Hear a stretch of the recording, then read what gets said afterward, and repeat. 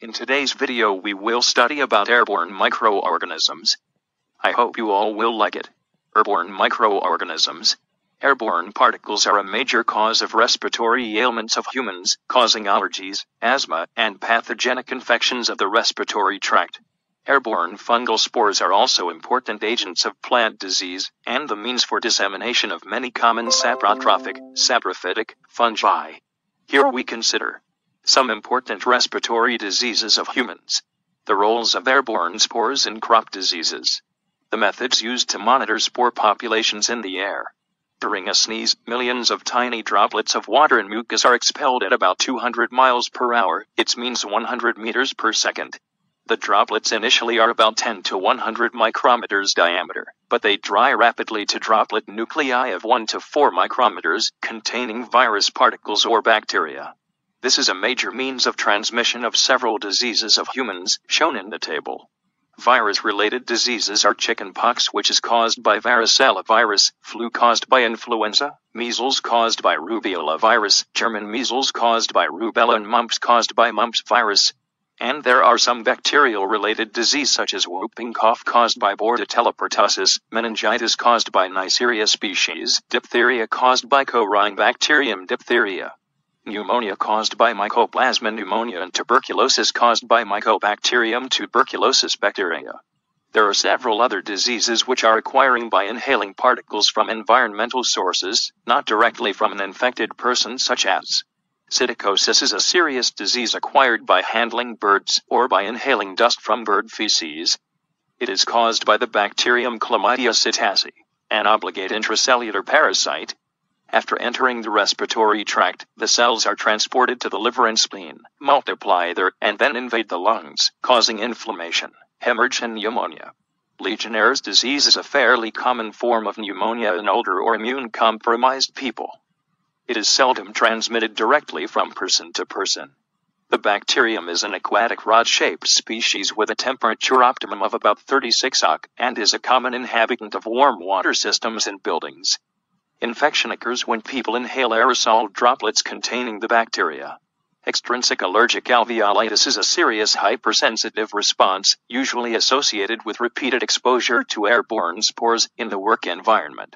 A classic example is the condition termed farmer's lung, caused by exposure to spores of thermophilic actinomycetes. Aspergillosis, histoplasmosis, and coccidioidomycosis are examples of serious fungal infections of humans, initiated by spores deposited in the alveoli. They can be life-threatening diseases of immune-compromised people, when the fungi disseminate from the lungs to major organs of the body. However, in all cases the infection of humans is incidental to the fungus, playing no part in its normal biology. These are fungi that grow naturally as decomposer organisms in soil, bird feces, or other organic substrates. It is a figure of Aspergillus fumigatus. In figure, a typical sporing heads of the fungus in laboratory culture is shown.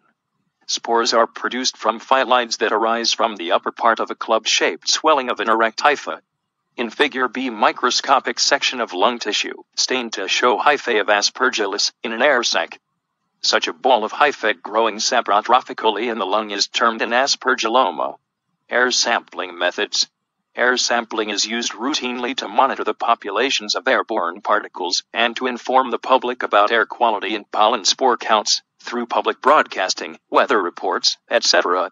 It is used by major hospitals to monitor the populations of specific allergenic particles, fungal spores, etc., so that the causes of patients' allergies can be determined.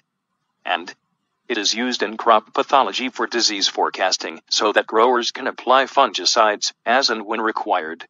Here we will consider three major types of sampling device for detecting fungal spore loads in air. 1.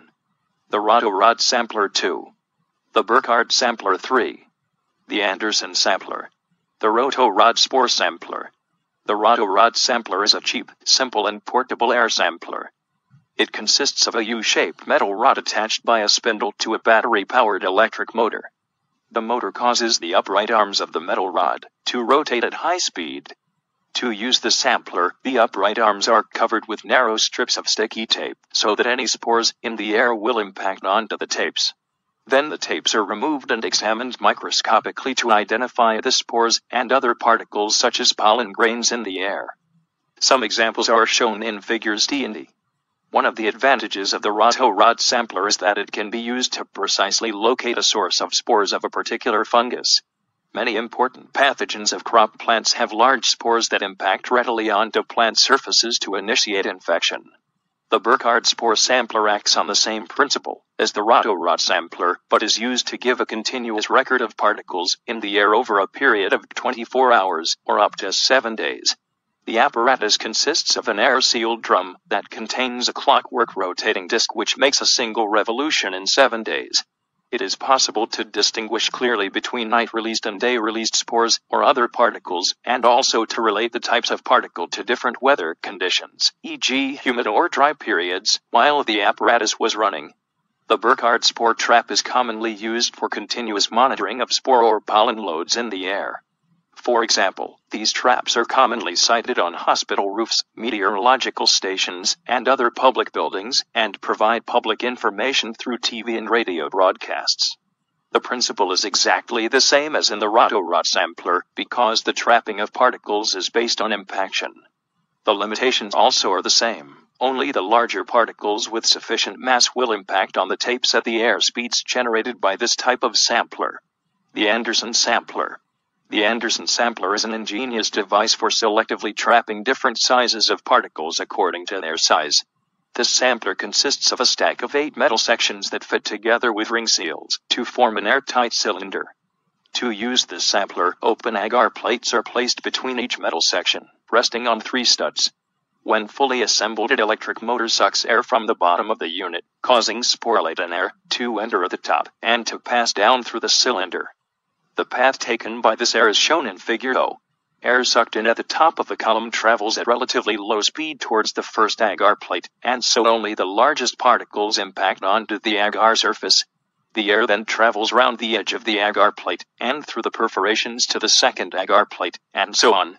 As this process continues down the stack, the same volume of air is forced to travel through successively smaller perforations, and so the airspeed is progressively increased.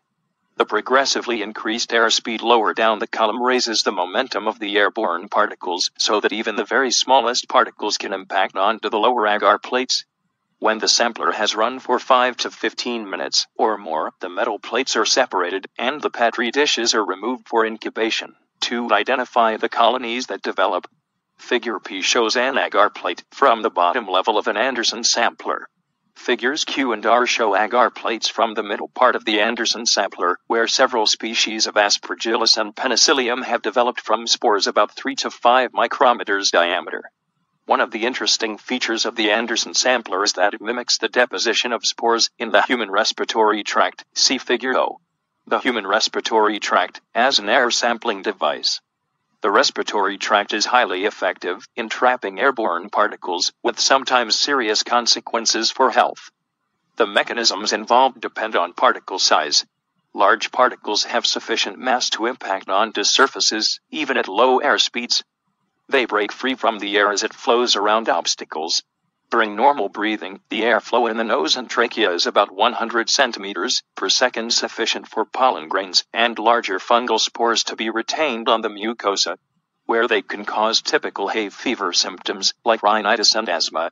As we have seen, these are the types of particle the impactors detected by the rotorot and Burkhard samplers, and also found on the top plates of the Anderson sampler. Smaller particles do not impact at these airspeeds, and the airspeed decreases as the respiratory system branches further down. So all the particles of 5 micrometers or less are carried deep into the lungs. There they can settle out by sedimentation in the brief periods when the air is calm between successive breaths.